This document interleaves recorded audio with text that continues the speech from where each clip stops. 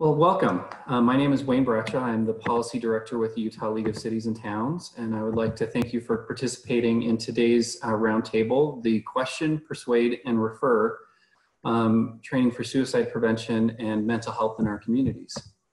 Today, as part of our presentation, we have Council Member Mike Mendenhall, who is also the League President, and Seth Perrins and Susan Chapman, who are also with Spanish Fork.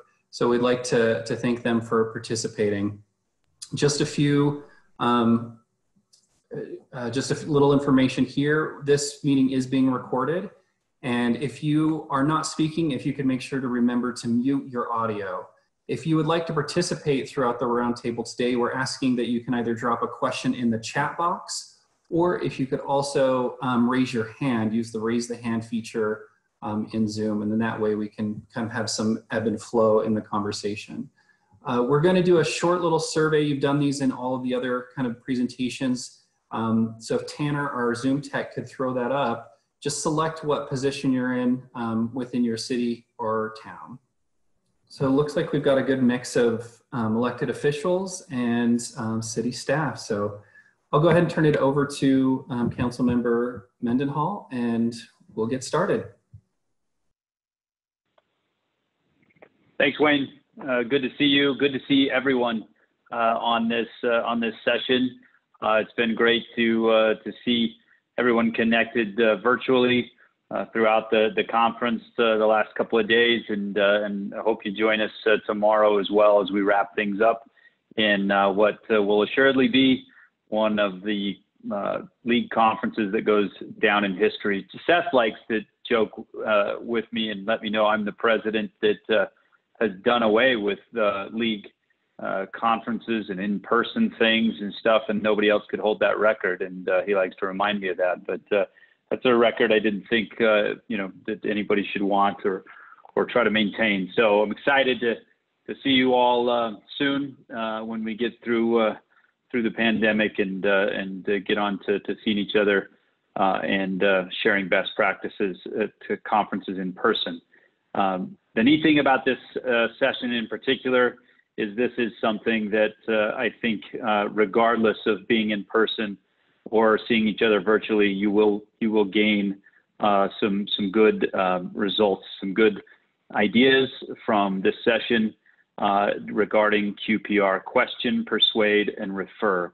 If you've ever, if you've seen some of the sessions before now, what I've talked about, I've alluded to it a couple of times, but the long and short of it, so we can get on to Seth and Susan from Spanish Fork City to tell you more about it, is a few years ago when we applied for grant funds in the Active and Healthy program, we were awarded funds to help the fitness of our community.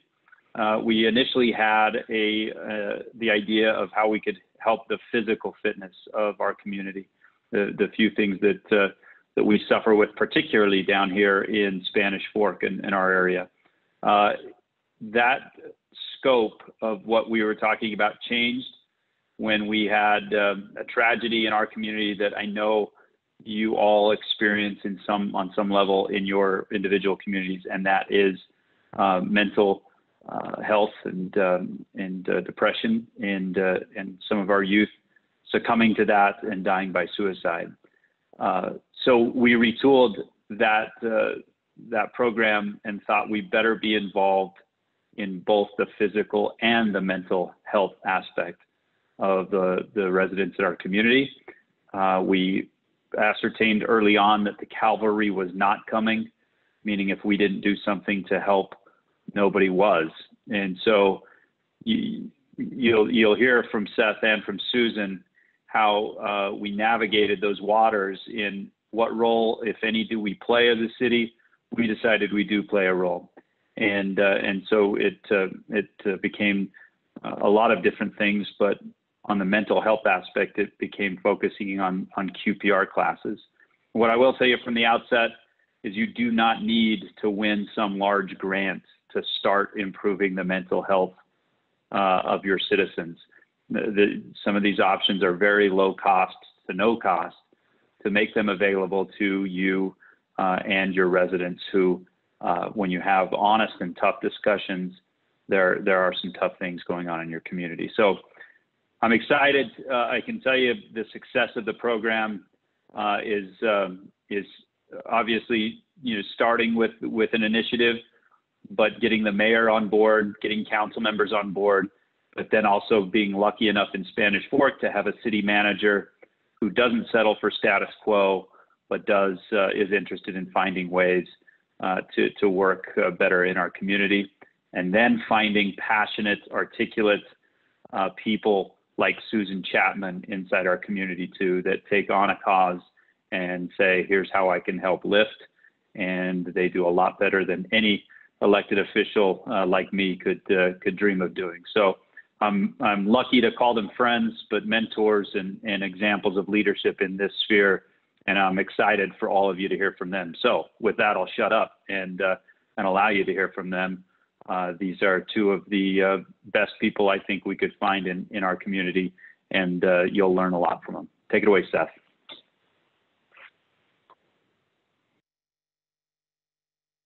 Thank you, Mike. That was very kind of you. Certainly not deserved after all the pokes I've made at you, especially with your memes and such. But that's very kind of you. This has been one of the most fulfilling endeavors I think that I've been a part of, as far as meaningful work. We'd really love to make this be an interactive session. Wayne, is this, as far as the Zoom setup for this particular one, can everybody see everybody in this one, or are they just seeing me? Nope.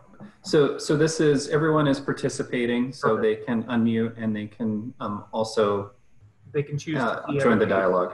Okay, so if you could, if you're comfortable, we'd love to see your faces, and if you have the ability to do that. Not everybody can, but we'd love to see you if that's possible, and be able to engage in a little bit more true roundtable conversation. Maybe to add a little bit of just some simple history, and then we've got, Susan, maybe 10 minutes if you want to zoom through a couple of those slides and maybe pick what your highlights are as far as creating a community program. But this is not the silver bullet, but it is something that when we have these challenges that we face in our communities, especially with teen suicide, and just so emotionally tragic all around, but just tugs on everybody's heartstrings.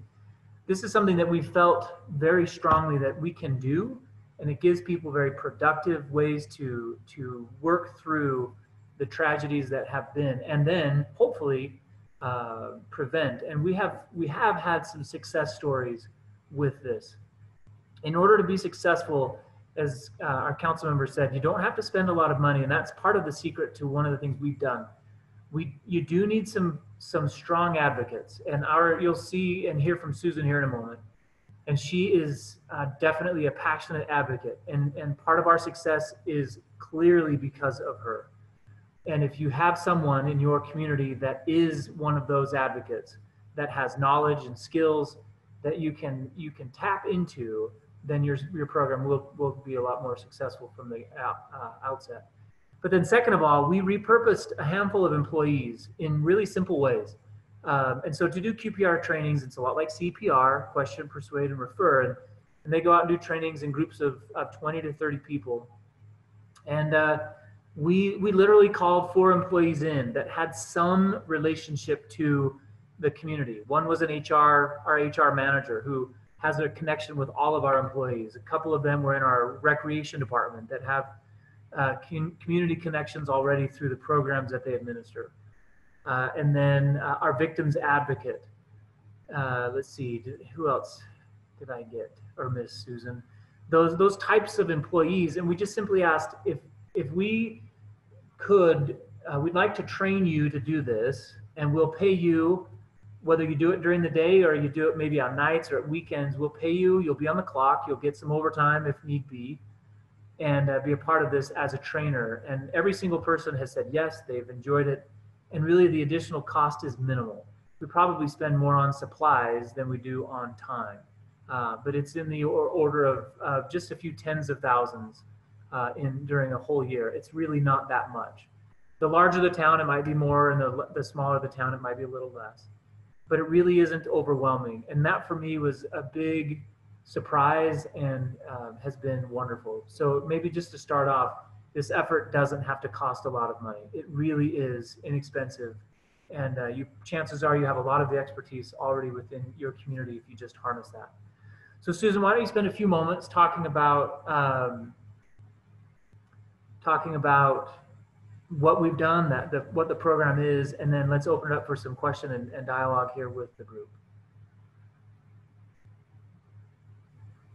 All right, my connection has been a little bit spotty. Can you hear me? Yeah. Can everybody hear me okay? You're breaking up a little bit though. So am I breaking up? I might have to switch to, let's see.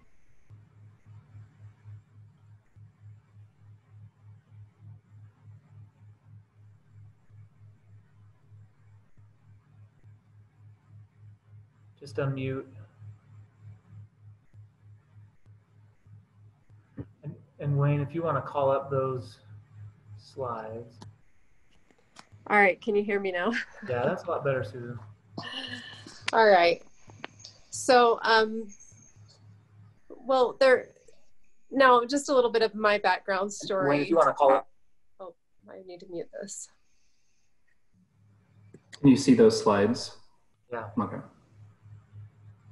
So we originally, and the most important thing about this is having city leadership invested. And so I really want to commend all of you for being here and coming to this presentation, because we realized, my background is in public health. A while back, I was the public information officer for Utah County Health Department.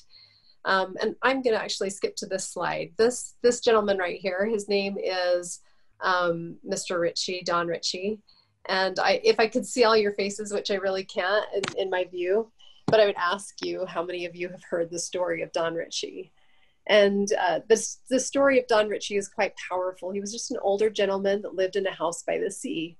And he's really not a significant person in history, or didn't have a set of skills that maybe we would really admire. But what's interesting is about Don Ritchie was where he lived. He lived in one of the more popular places in the world, and I use that word popular pretty loosely, where people would go and take their lives. And Don could actually see them from his home. And Don thought about it for a long time and thought, what can I do? I'm just an older gentleman that lives in a house by the sea, right? But he began to recognize some of the warning signs of these people and some of the things that they would do. And he decided, in his words, he said, I just could not do anything anymore. And so he began to approach these people and ask them simple questions like, what are you doing out here? And tell me your name, and how are you doing today? And would you like to have coffee or breakfast with me and my wife? And what's interesting about Don Ritchie is there were over 150 people that came back and said, Don Ritchie saved my life that day. If it wasn't for Don Ritchie, I wouldn't be here. And according to his family, he actually saved over 500 people, because sometimes people don't come back. They don't come back and say, you made a difference in my life. But we know in encountering people that we do. So Don Ritchie was a person who just was there at the right time in the right place, much like many of you are in your positions. And he was on the lookout, and he just took a step forward into something that is a difficult issue, and really cared and recognized the warning signs and did something. And I don't mean to oversimplify a situation, because suicide and mental health can be a very complex situation. But knowledge and a little bit of information in that helps us to become educated. So I'm going to go to the next slide. So why should cities be involved? Why are you here? And this question is something I've thought about a lot. Being a person who has been in prevention and intervention in state, community, city, county positions, really those people who are in charge of prevention are county people who sit in desks far away from our cities. Don Ritchie was at the place. He knew the needs right in front of him, just like many of you in your towns and your cities. You know the needs of your communities, just like Don Ritchie knew. And so it's really important for cities to be involved, because a lot of you are very invested. These are your towns, your cities, your resources that will enact this. This problem is, I've watched this problem for a long time, and I realized that there had to be more to countering this tide than what we were putting into it at these higher levels. It really has to be a community level change. Next slide. And there's some answers to this. We're gatekeepers. We are the house by the sea, essentially. And for a lot of people who work far and distant, they're statistics. But for us, we know that it was the kid next door, or, you know, we know these situations personally, and we can ignite the actions of those around us to help us be involved in this situation that we're facing. And let's go ahead and skip just for more. Next slide. So this quote is there was a quote from Greg Hudnall, that it takes a village to raise a child and it takes a community to save one. And that's very, very true. And next slide. So there were a lot of different plans, and I won't spend a lot of time on this, but what we did in our community was different, in that we just didn't have a good idea and just didn't kind of sit down at a table and decide what we were going to do. I really, having a background in community health and prevention, I wanted things that worked. I wanted it to be evidence-based, and I didn't just want to go rogue. And so we utilized a lot of plans that were at the state and the county level, and we just plugged them into what we were already doing. And this is actually, it's not a simple process in that it just happens. You just have to know what those programs and plans are. And so these were some of the strategies that I used and investigated first. And those are there. So next slide. Some statistics that we should be aware of: that suicide is the leading cause of death of youth of ages 10 through 17.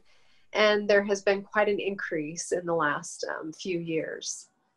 Suicide statistics, we've heard in the news and the media, you know, how many people are dying of suicide? And the truth is they are not released, unlike other fatality rates that we're seeing in the news that are under high surveillance.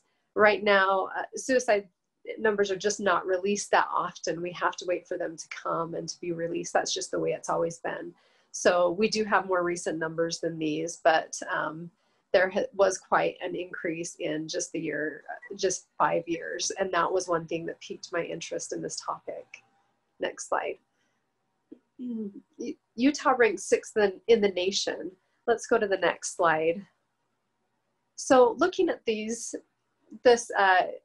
if this were more interactive, you know, I do want to ask, can I ask a question? Wayne, I can see your face. Can I ask a question to the whole group? What do you notice? Okay, what do you notice about these states? What do all these states have in common? And where does Utah fit in these states? Anyone? I know it's hard to answer in this, but I want to hear at least. Okay, great. Thanks. For rural and isolated. I can tell that I'm talking to a bunch of city leaders because right off the bat, you hit some of the heavy ones. Rural and isolated. Yes, that's true. All of these states are rural and isolated, and rurality tends to correlate really high along with suicide rates. Anything else? We'll see if we can get one more. High elevation, hard winters. Yes, thank you very much. West Rocky Mountains. Yes. Those are great. These are great answers. Good responses. Thank you for the responses, by the way. So right away we're hitting, again, you can tell that we're among a bunch of well-informed people. Another one, roughly conservative, exactly. So one that goes along with our conservative group is access to lethal means. And it doesn't mean, we have a lot of gun ownership, and that often correlates with suicide rates. And what's interesting is in Utah is our sportsmen council and our gun owners have actually become very involved with our suicide prevention efforts. And this is a very good thing. And we have appreciated their contributions. And it's funny, it's interesting because we'll give our QPR trainings, which we'll talk about in a little while, in these rural places. I grew up in a very rural town, and I was giving a presentation out there, and we started talking about lethal means and gun usage.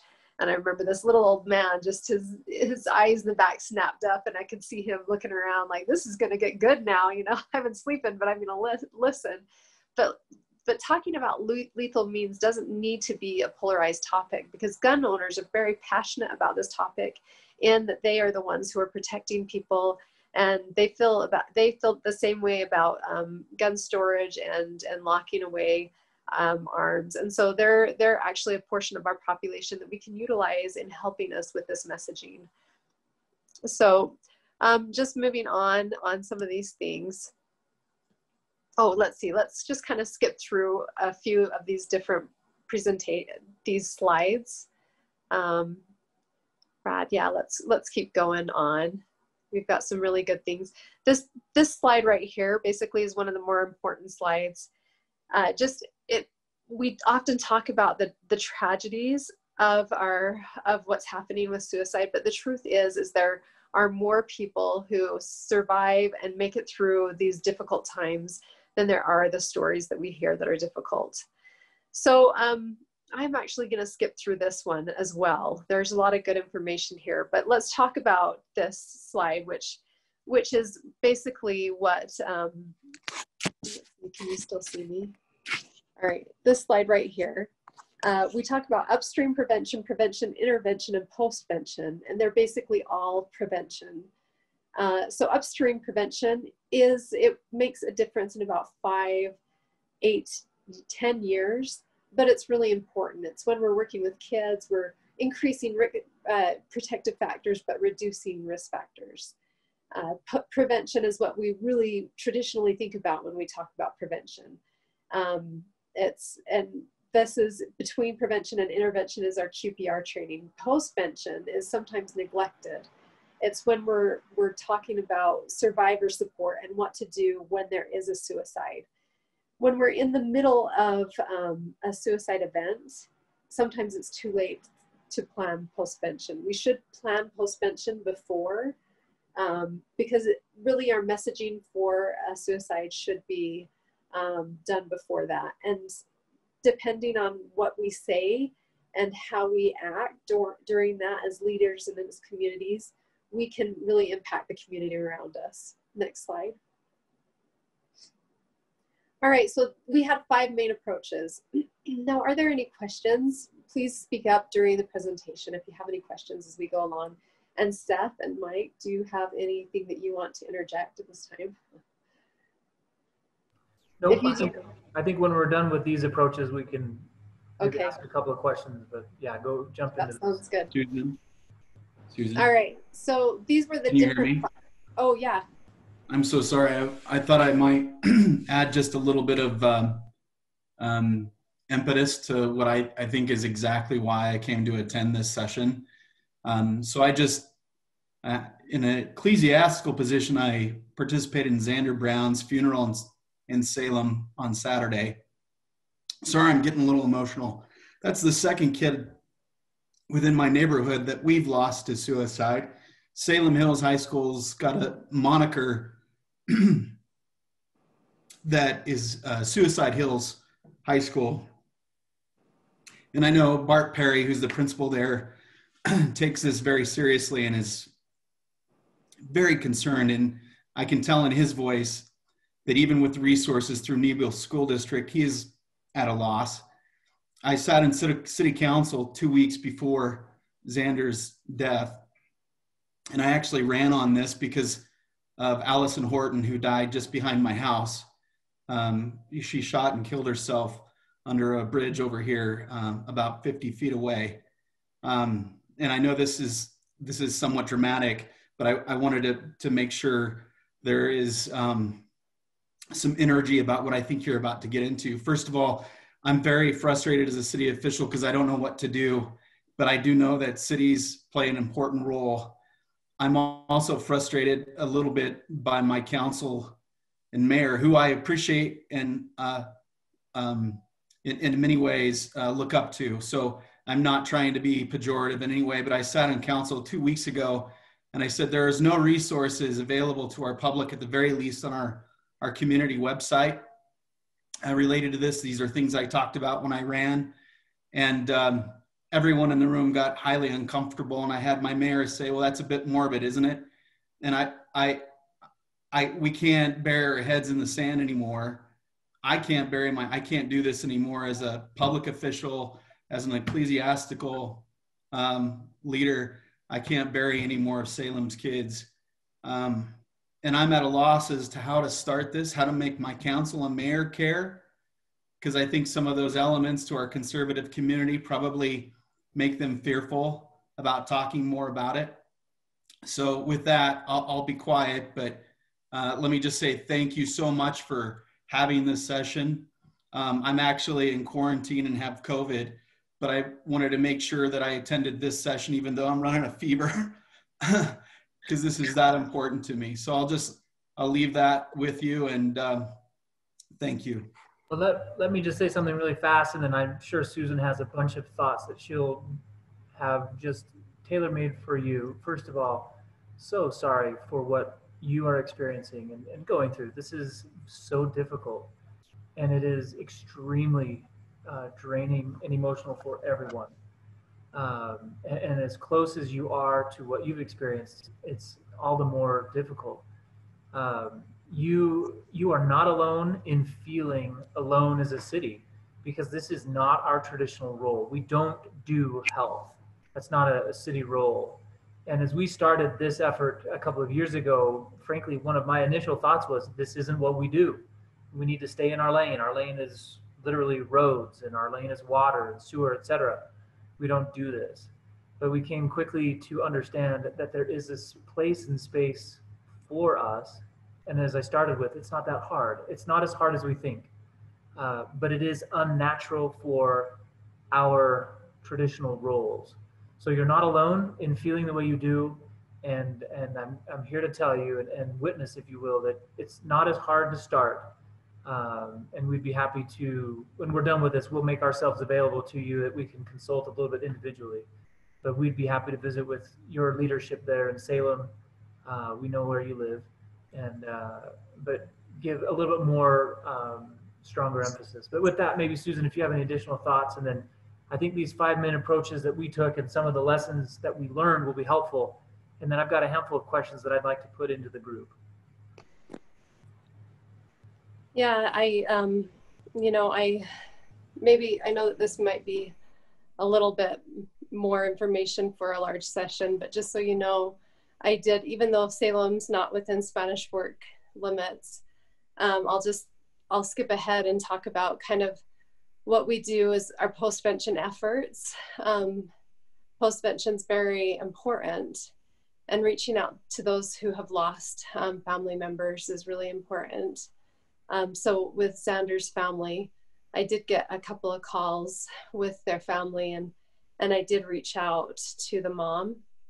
And what we usually do is we set up what's called a debriefing with the family and with Wasatch Mental Health. And this happens immediately, where it's the family and also with the ward. And this helps through the grievance process that's very shocking, because to lose a teenager or a youth or anybody to suicide is a traumatic event. And these debriefings are done by professionals. 2 professionals come, and they usually talk separately to the youth. They have the youth trauma counselors there, and then they talk separately to the adults. So I was able to talk to the bishop and get a hold of the bishop and set those up. And they actually had the counselors in their ward, which was really nice. And then we touch base with the family and always try to work with family friends and try not to breach, that line. But what we had done is we created a survivor support group, because it's really important for survivors to get connected to resources as soon as possible. And the reason for that may sound a bit mechanical, but it's not, because the human element is so important. But survivors themselves are more prone to suicide. So it makes sense to focus efforts on this population. But survivors that get resources and get in for counseling and help are less likely to die by suicide themselves. So, so what we usually do is we line up those debriefings, and then we will have an outreach team, which is me, and I'll usually line the mothers up with 2 other mothers or the family. So if the mother or the father has found the child in the suicide, and this gets a little bit personal here, then I will try to find one of our mothers in the group who has about 6 years progressed from their own suicide, who has gone through a particular training, who comes to the home and meets with the family and talks to the family. Or, you know, it just depends on the situation. And it's very, very helpful for them to talk to somebody who has been in that situation. So that's what's called an outreach team. And an outreach team is really quite spectacular. And outreach makes a difference compared to a passive contact where they have to reach out and find the survivor group. And that's kind of just what we're doing. And I would love to work with Salem City and helping them set up this. And it's really great to know that there's somebody that's passionate over there. So please, thank you. Yeah. And then there's more resources. We also do QPRs, which we wait for a while after there has been an impact like that to go into the community and to do those QPR classes. But the QPR classes help a lot, actually, with the parents now who have a lot of anxiety about losing children, because they learn the skills. Because a lot of them after suicide, especially when there's been one or more or 2, or, you know, or a cluster, they feel like it's going to be this thing that's going to come out of the darkness and sweep away their children in the night. And they have this feeling of helplessness. And when they learn the skills and learn the myths about suicide, it becomes very helpful to them. And we've had a lot of parents who walk away from QPR trainings feeling empowered and feeling that it's no longer this abstract problem that they can no longer solve. So that's part of our Gatekeeper training. But did you have any more comments on that? Or any more thought? We can pull up the slides and. No, I just wanted, in fact, I'm sorry to interrupt. No, that's that. But thank you. I think that was a really good illustration. I appreciate that. I know it's such a difficult situation and so hard, but that's very helpful. So Mayor Dirk Burton asked, what's QPR? And I appreciate you asking that. That's, that will be our next thing. My computer keeps, my internet connection for some reason today is really slow. I think everybody in Spanish Fort just got home and they are all online. And so I'm guessing that it's up on the slideshow. But part of the 5 things that we did, oh, thank you. So part of our 5 main approaches, first we did gatekeeper trainings, and I'll talk about that a little bit. Second was lethal means. The third is we formed a coalition, because it's really important that we are not stuck in these silos of prevention. Any little, you know, anybody doing their part in prevention is good, but it seemed like we had school doing their prevention, the county health department doing their prevention, and bringing us all at the same table is really important. I talked a little bit about postvention and then reducing barriers to care. So first, let's start with gatekeeper trainings. One thing that we went full force with, and let's kind of skip forward in the next couple of slides, or the next slide. Let's go to the next. Let's keep skipping. Oh, we'll just skip these. It's a little skip, sorry. There we go, gatekeeper trainings. So first of all, our QPR trainings, and there's also one called CALM. We did all these trainings actually. So let me tell you about CALM really quick. That's not something that we do for the general public, but it is really good for ecclesiastical leaders. So if you as an ecclesiastical leader want to take this training, you can. You just have to look it up. It's called CALM, and it's available through the Suicide Prevention Resource Center, sprc.org. And the background of Calm Training is we have plenty of healthcare professionals who will screen for depression and suicide, and they'll talk to their patients about it, but that's where they stop. And it's really important that they do not stop there, that they also talk about lethal means, because with our suicide statistics that we look at, people will see their healthcare provider depending on the age group within the month of when they die by suicide, on average. And so if the healthcare provider becomes more comfortable about talking about lethal means, guns being the almost sure way that a lot of them do die, because other means, yes, pills will be a way, or asphyxiation, but guns are almost always lethal. So this makes it so that a healthcare provider can, if they find that somebody is contemplating suicide, they will help them to get resources. But in that time, they also talk to them about, here's teenager here, mom, do you have any guns in the house?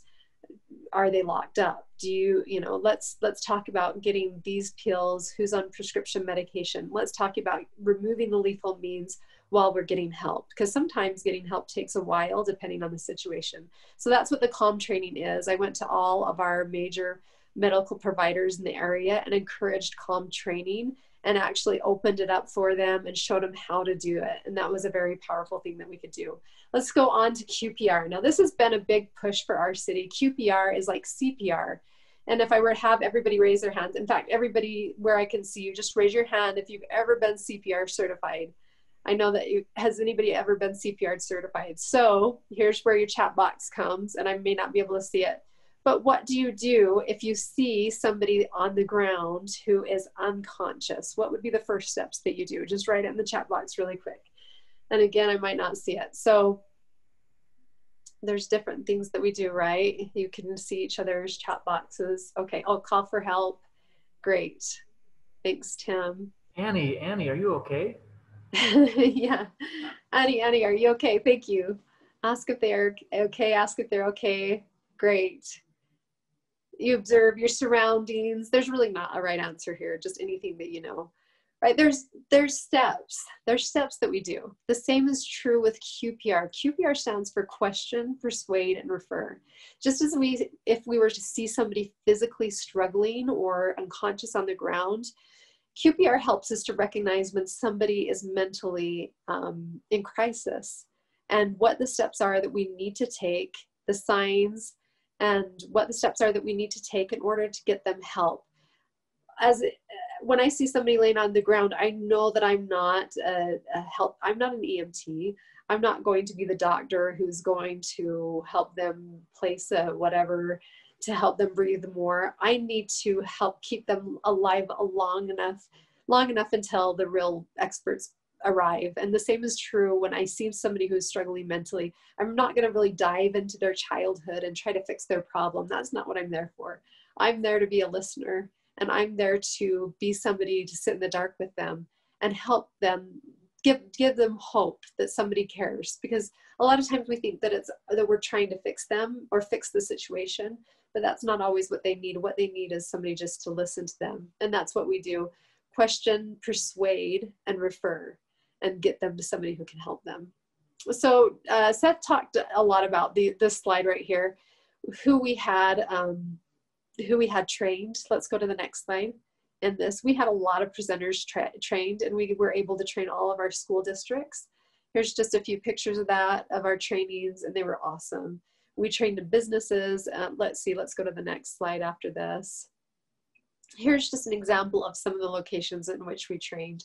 We're almost to 2,000 people trained in our community, which is great. This is kind of an older slide, so you can see that we've done a lot. We were actually able to go to Salem Hills and train, and that was one of the best. We trained our 911 dispatch. You know, we have a lot of stories of these trainings, and they were awesome. We've done them in Spanish.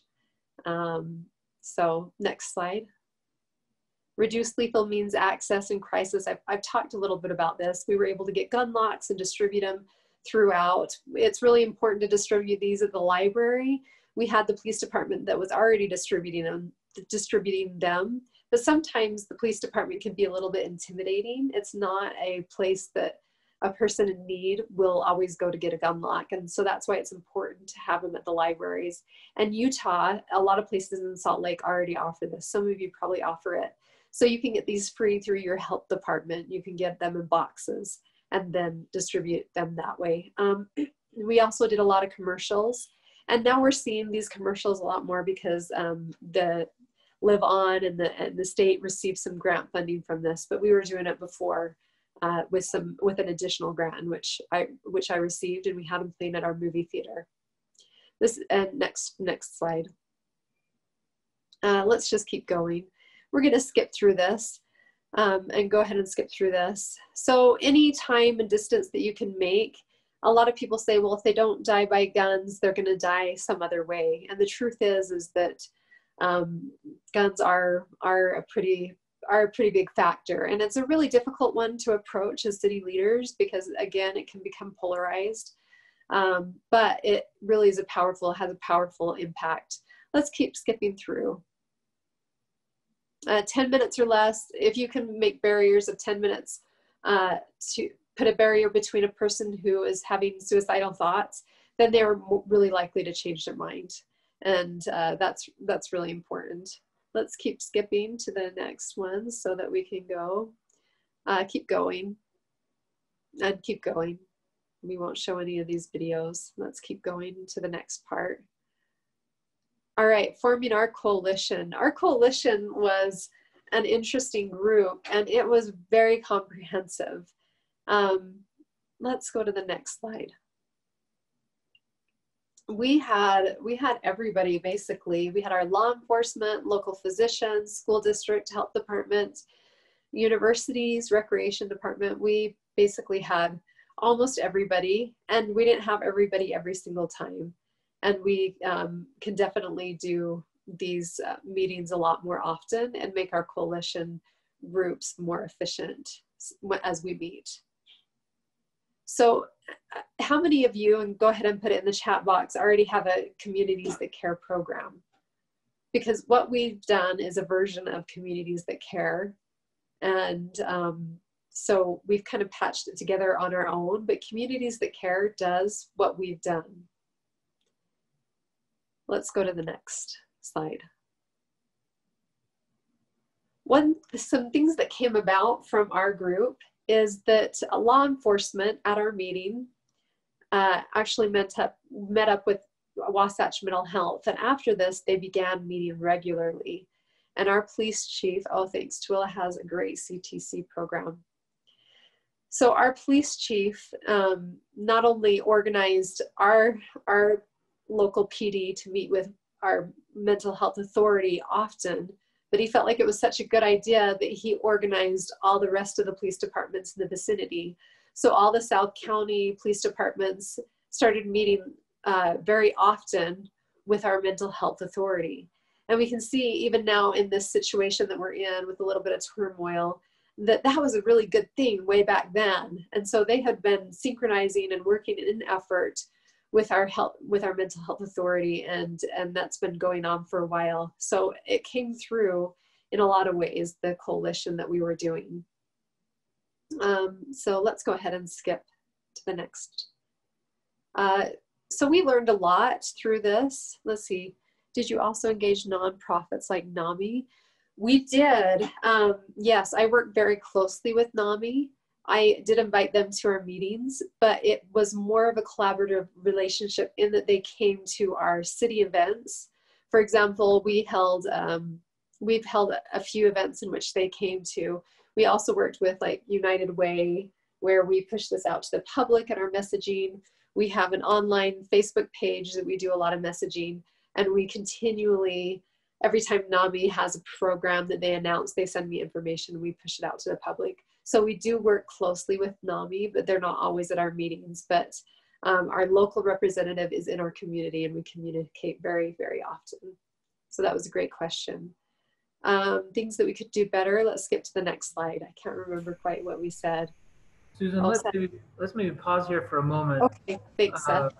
And maybe just jump into a couple of questions. And I have a handful of questions that I'd like to get to, but maybe it'd be best to ask you as at the round table, what questions do you have so far? Wait, maybe we haven't explained very well, or thoughts that you're having that we could address. And this is where you can unmute and talk. Yeah, so if anyone would like, you can put your question into the chat box, or you can unmute. And if you just introduce yourself, what city you're with, and what your position is with the city, and then ask your question.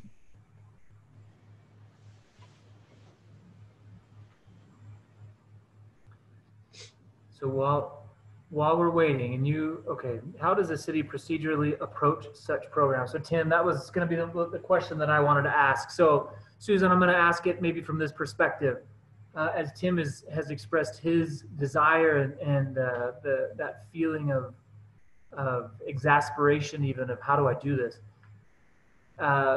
Maybe explain it from a perspective of Mike Mendenhall. He doesn't know what he's doing in this arena. He's just an elected official that's a banker, right? He doesn't know what to do.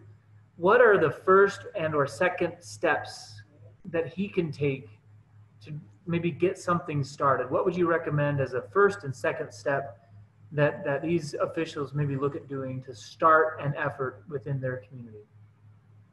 So if, for example, if you were a school, I would take the approach a little bit differently, but you're a city. So I would ask the same question. What resources do you have?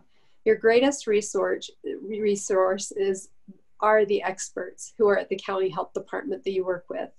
So reaching out to them and then being a connector. That would be your job, is to be a connector between those who are the best at working with this and your community.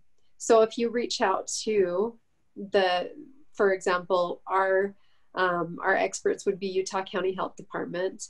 We would reach up to them and say, hey, we are really interested in doing this in our community and doing more programs. Those people almost always will be so excited to have a city official who is invested in a program. There are also really good programs that are like Hope for Utah, and but I would stick with the bigger ones like Hope for Utah or Utah County Health Department or NAMI. So working with those, I would start with those and become a connector. So or communities that care. If you could do communities that care, it works on substance abuse and suicide prevention and really works with those. And they have grant funding for this as well, but it works with those upstream prevention, post risk factors and protective factors. So I would start with that. So I think that's really important what she said, being a connector, and you might have seen, we skipped a slide, but you do not need to reinvent something or invent something maybe in your mind. It exists. And connecting with your county resources, they are there and have these expertise already in place. Their problem is they aren't as connected to the resident as you are, because you are the city that touches the lives of our residents every day in the different services that we already provide. You and I connect with the residents so much better than our health department.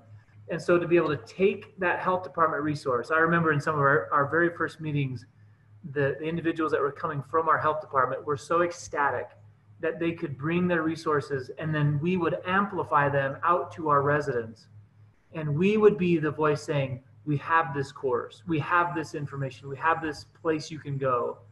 And with that, Susan, as we began, and to this point, we're a year, maybe a year and a half into this, or maybe we're longer, sorry, 2 years into this. How many people have we trained, and in what types of various settings? I think you already talked about maybe businesses and schools, but how many people do you suppose we've trained in QPR already? We're almost at 2,000. And I've lost count of what types of businesses and settings. So we did all the school districts, both in Spanish Fork, Salem, and not all of Springville, but we did the high schools. And we did business settings. We have done a lot of church settings. And starting out back to the earlier comment, because of our community a little bit. At first, when we started out knocking doors, or at first when we started out, people did not want to talk about suicide. This was a taboo topic. I felt like I was cold calling and knocking doors, and that was a little bit difficult. And just a few months before, or just the month before COVID, we were booked out with QPRs. I could barely keep up with them, with all of our trainers and tapping into the county resources. And so you could see either people were a lot more willing to do it, or it was just the need was so high, and it really was a needed thing. So yeah, we've trained a lot.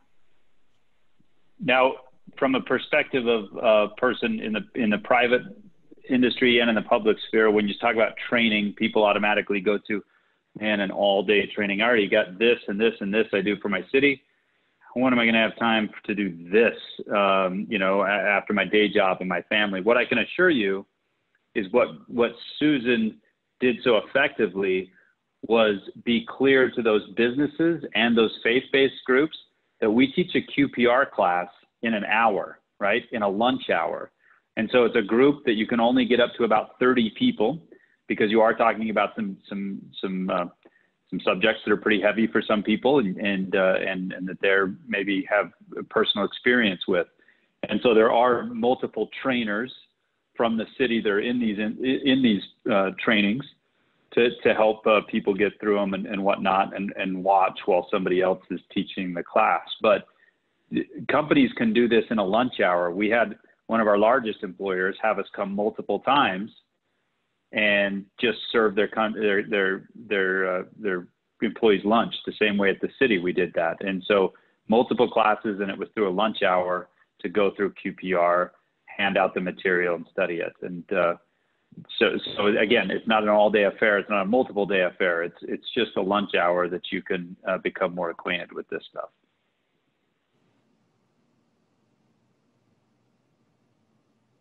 Thanks, Mike. We found at least that you get more and more champions that take on the call as you begin to make these trainings and you connect. Every training that I've sat through, which I think I've been through an actual QPR class, I think now 4 times, depending on different settings. But I will watch Susan and her trainers at those, and they're almost always engaged in one-on-one conversations for about 45 minutes after the class with people as they come in. And from those, other people are wanting to connect in. How can I help? And again, how can I amplify the effort? And it really becomes a snowball that just grows and grows, because this is something that really touches many more people than you and I may think. And it's something about which it doesn't take a whole lot to make you or me passionate about it. And I will pause maybe and say, you're all here, so this may be a choir comment as preaching to the choir. But before we started doing this, we kind of tracked what is the circumstance like in our community. And if you were to sit down with your police and dispatch folks and run a report on suicide calls that come into your individual cities, chances are it will look similar to ours. And I was blown away at the number of despondent calls or actual suicide active calls that come into our police every week. And it is often 4 out of the 7 days, 4 calls a week, 5 calls a week sometimes. And sometimes it's 3 in a given day. But on average, about 4 calls a week come in regarding suicide. Somebody saying, I'm thinking about it. Somebody saying, my friend has a gun and I'm afraid for him. Or somebody saying, I've just come upon something. And so for us, we immediately knew we can't just sit back. We've got to try something.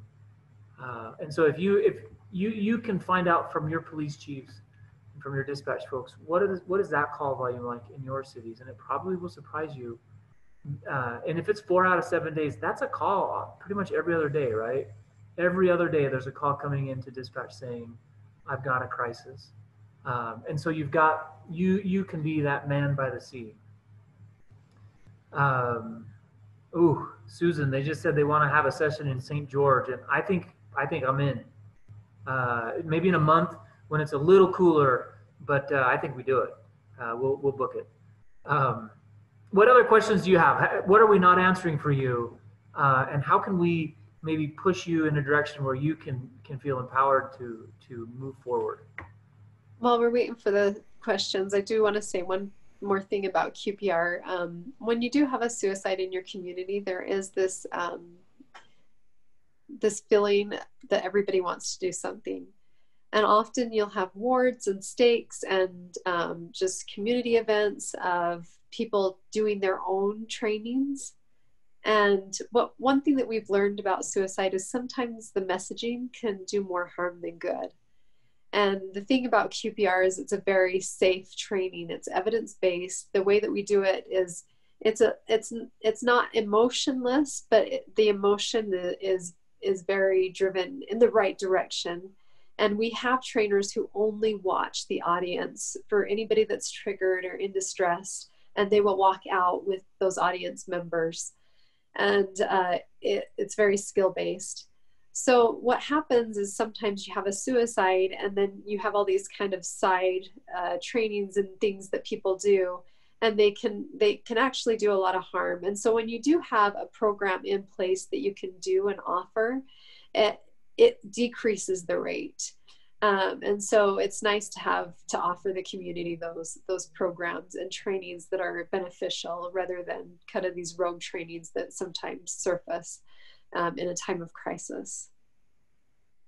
So I have a comment and a question. Michelle Randall from St. George, Utah. This affects me personally. My only brother committed suicide 4 years ago. And so obviously this hits near and dear to my family.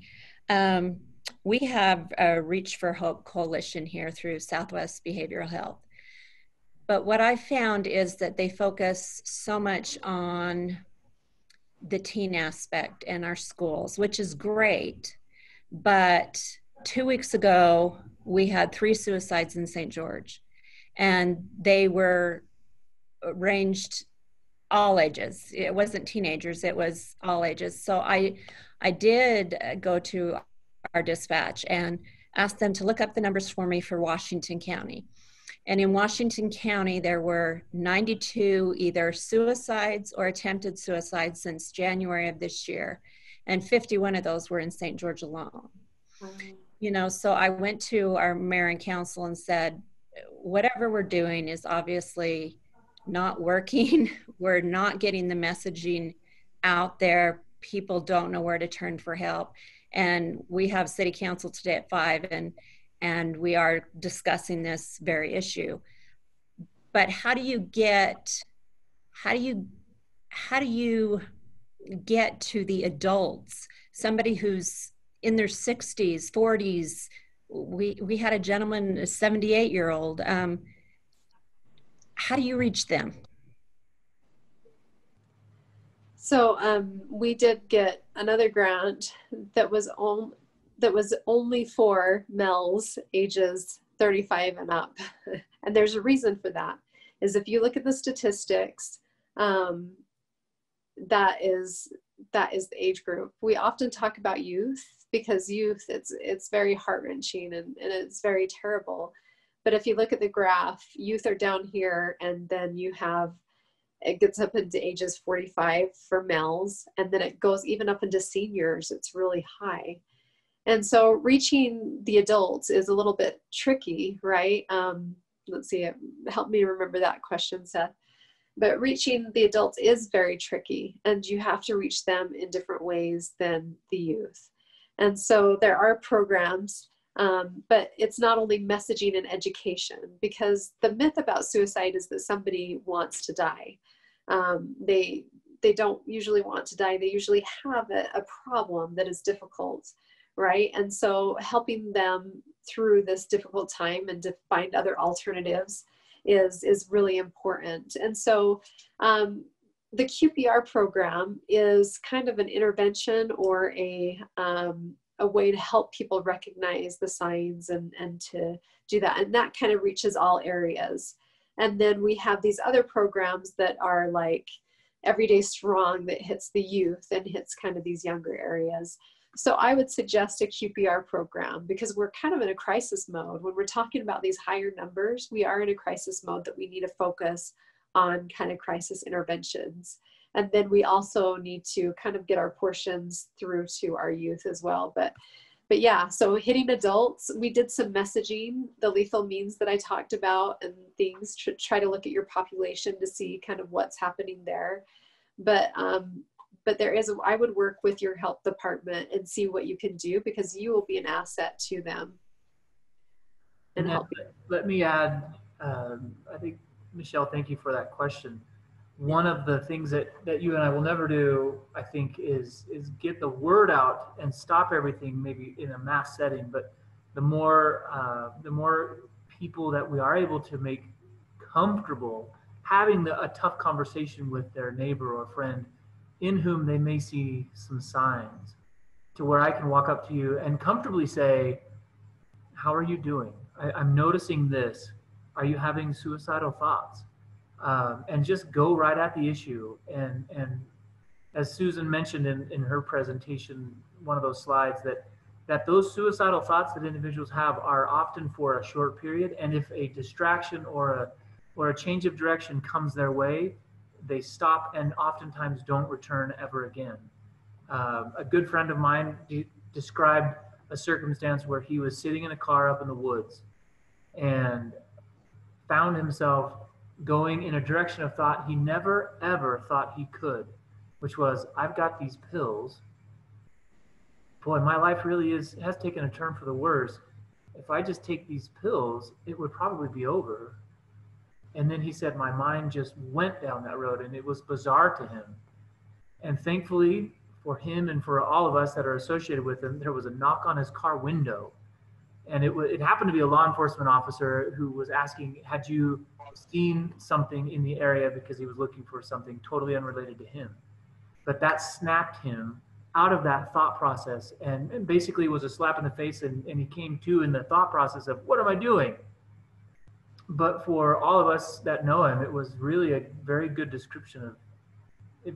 Somehow that moment, if there is a good person there that can help them, will save some lives. So the question that Michelle asked, Susan, was, where are you applying for grants? And let me maybe say one thing that is, I think, super important. We all need a Susan in our towns.